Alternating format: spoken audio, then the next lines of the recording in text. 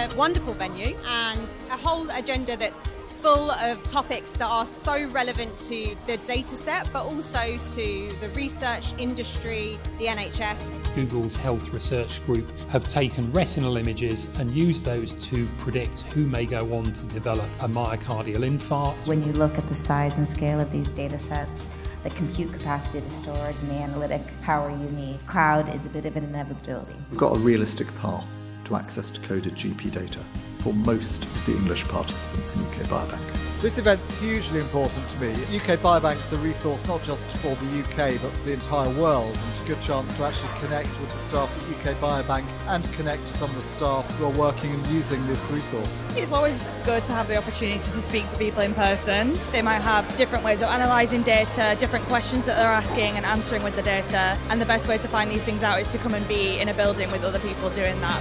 One of the great things here is that you can 1 minute be talking to a scientist doing research within the university, next minute you're talking to the CEO. It's absolutely fascinating, the access that you get to all levels at UK Biobank.